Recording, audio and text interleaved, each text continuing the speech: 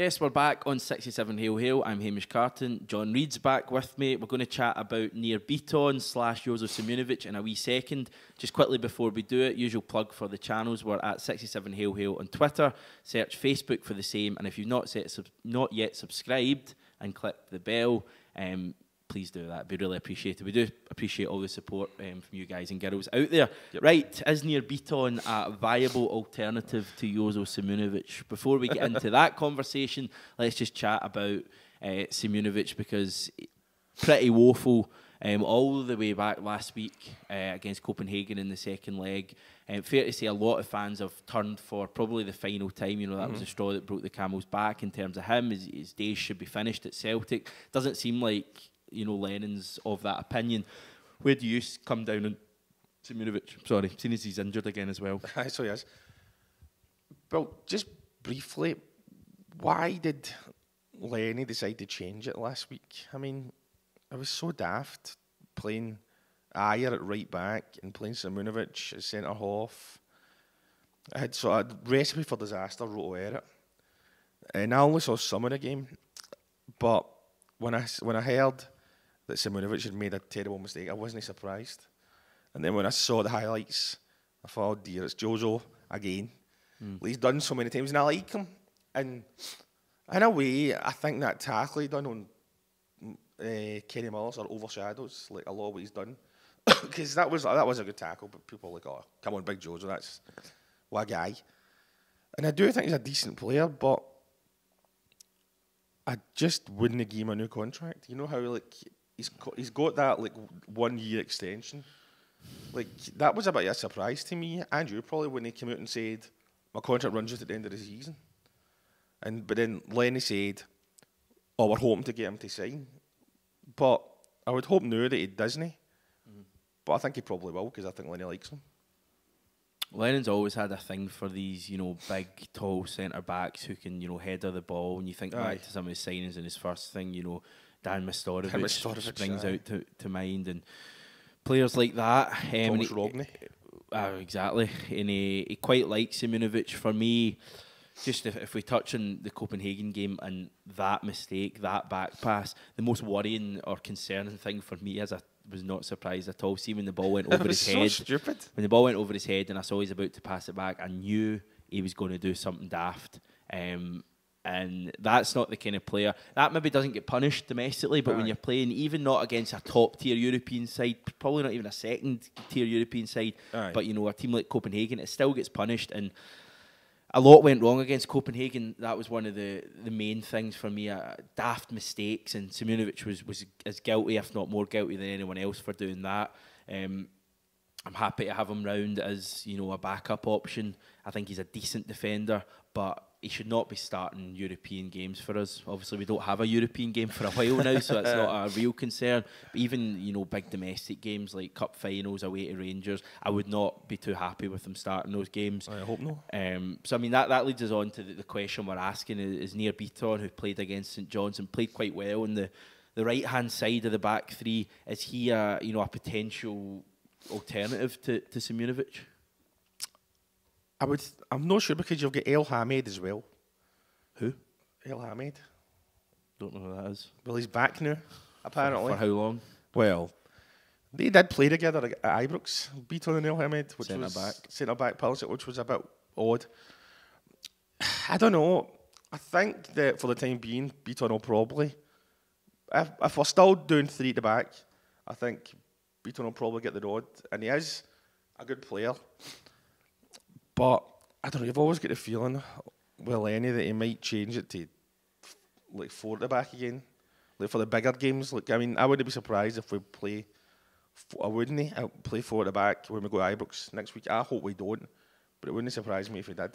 I think he might learn his lesson from Copenhagen, and I think he might realise, you know, how much of a difference Lee Griffiths made when he came on. The one thing, we're going massively off topic here, but just one thing quickly. There seems to be a debate. It's either, you know, that 4-2-3-1 or 3-5-2. Why not have the best of both worlds? 4 across the back, 4 in midfield, even a diamond, and have 2 up top. Why is that not being discussed? Because then you're getting the best of Edward and Griffiths up top, and you're having a more stable back 4. Because for me, the 3-5-2, I like it and it's worked for us domestically, but it's the wing positions that really gets to me, because Greg Taylor does nothing on the left-hand side for me, and it's not really his fault, but he's a fullback, he's not a left winger or a wing-back, and equally James Forrest is nowhere near as good when he's playing as part of a 5, so that annoys me. I don't see why he doesn't just go a 4-1-2-1-2 or even a 4-flat 4-4-2.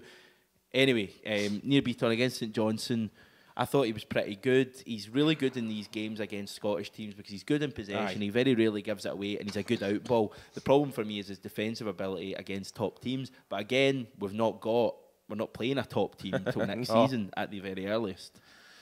No, I mean, he's a sort of, unfortunately, really, because he's a utility player. And I always think utility players code for no good enough for like any one position. Because he's played midfield, he's played centre back. I'm not sure what will happen with him, but he does do well in these sort of tough games, like somewhere like Pittodrie or Tynecastle. He's sort of good in the type of games. Even Ibrox, he's good in the type of games where you need to like get your sleeves rolled up, get stuck in. You wouldn't think that, but he actually does. In a strange way, sort of. This is going to sound mad, and maybe it's because I'm no well, but it sort of reminds me a bit of Chris Sutton. He's defending. He just gets on with things. Yeah, right. Like I mean, Chris Sutton played at Ibrox, centre back. We won. He just got on with it, no fuss. Breton did the same. He was unlucky. He actually got injured at Ibrox, and it kept him out for ages. Yeah, it was a hamstring. So, I would definitely have him in the team instead of Jozo. And I doubt Jozo will feature much this season, I would hope. Do you think that Bitton will play against Livingston? Yeah. I mean, who's our other options? Stephen Welsh? I don't get the impression... I mean, he threw him in against Hamilton, to be fair to Lennon, but I don't get the impression I don't get the impression he's going to throw him in. I'd be surprised if we see Stephen Welsh again until maybe the league's wrapped up, something like that. Not that he did badly, I thought surely would have seen him. He's not really been on the bench either, has he? You'd have thought he would have seen him on the bench at least since the Hamilton game, but he did do well that game. But maybe that's just what Lennon does. Maybe something wasn't quite right about the way he's training. I don't know. I'm just speculating.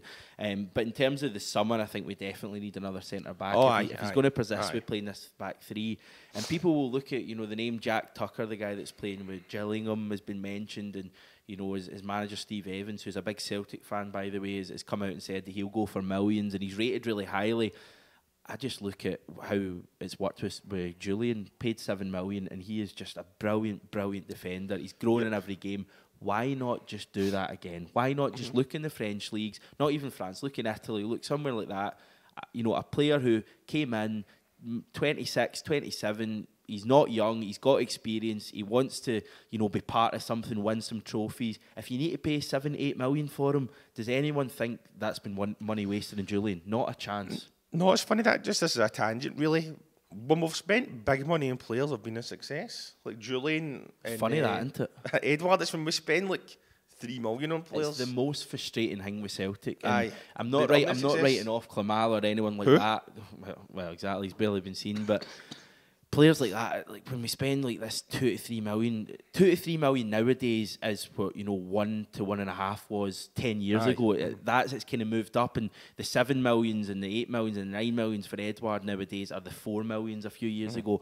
We need to spend this big money to make the team work, and if we're getting this money in for the likes of Tierney, 25 million in that, and I know we didn't have Champions League football, but I would much rather we bought 2 big players a summer at that big price, even one a summer at that big price, than spend, the 10 million on 3 or 4 different project type things. It's worked with Julian, it's worked with Edward, and nobody's surprised at all. When we signed Julian, I knew it was a massive signing. When we signed Edward, I knew it was a massive signing. And I'm not the only one. Everyone could have told you that. Whereas players like, Soro and Klimala and players in the past, your Amido Baldi's and players like that, were always massive risks. So I want to see us doing that this summer. Why not create a partnership for years to come? Julian and another centre-back. And I like Christopher Ayer. He's gone back for me. His development he's not going the right direction. Poor for a lot of season now. I think he has. And if you need to be, tough to be kind, and you need to get another centre-back in to spur him on, then we need to do it. This is, a football club that wants to succeed in Europe. What we've got at the moment is clearly good enough domestically. Of course it is, because we've won all these trophies. It's not good enough European-wise because we make too many mistakes at the back. And what we need to do, for me, is sign another Julian next to him. And if we need to sign one at right back and left back as well, because these players are unreliable injury-wise, then we need to do that as well. Back to Jozo, who we were talking about earlier. Do you think he'll get a new contract? I think he probably will, unfortunately. I think it's absolutely madness if we give him another contract. Because how many games does he play a year? I know, but I think Lennon likes him. And that's probably why I picked him the other day. I wouldn't have picked Jozo against Copenhagen. But I mean, how many injuries has he actually had this season? He's out injured again. And I know injuries aren't deliberate, players, and I always have sympathy for players who get injuries because they're not doing it deliberately. And if anything, it's more brutal on them than it is the support. But as I say, once again, you know, this is a football club. It's not, you know, under eights. It's not a charity organisation. This is a football club. And very harsh on old Jozo. He's injured again. Why is he keeping getting contracts if he keeps getting injured? He needs to prove himself to be able to play, you know, 10, 11, 12 games in a row without getting injured. And he can't do it. He hasn't been able to do it for the whole time he's been at the club, basically. Aye. He's not going to start now. You need to get rid of him, man. I would hope so, but I think he'll probably still be there because I think the old Lenny boy likes him. But we'll just need to wait and see. I'm scunnered with the whole thing, and I don't mean it to be so negative because we're doing so well, but bits like that with recruitment really pisses me off when it comes to stuff like that. We bring in these players like Simunovic and we keep persisting mistake after mistake. When it's not difficult, the proof is in Julian. Go and sign another Julian, and your defensive problems will be solved. So you spend money, quality money, and players play well in Europe. They don't make daft mistakes. Anyway. Right, I'm going to end this before I end up punching someone. So thanks, John, once again. Appreciate your time. As we said, 67 Hail Hail, Twitter, Facebook, subscribe, click the bell on YouTube. We're back tomorrow, Friday. That'll be with a wee chat about Mohamed El Yunusi. I'll be getting in my soapbox again, probably talking about that. So you've got that to look forward to. We appreciate all the support, and until then, take care.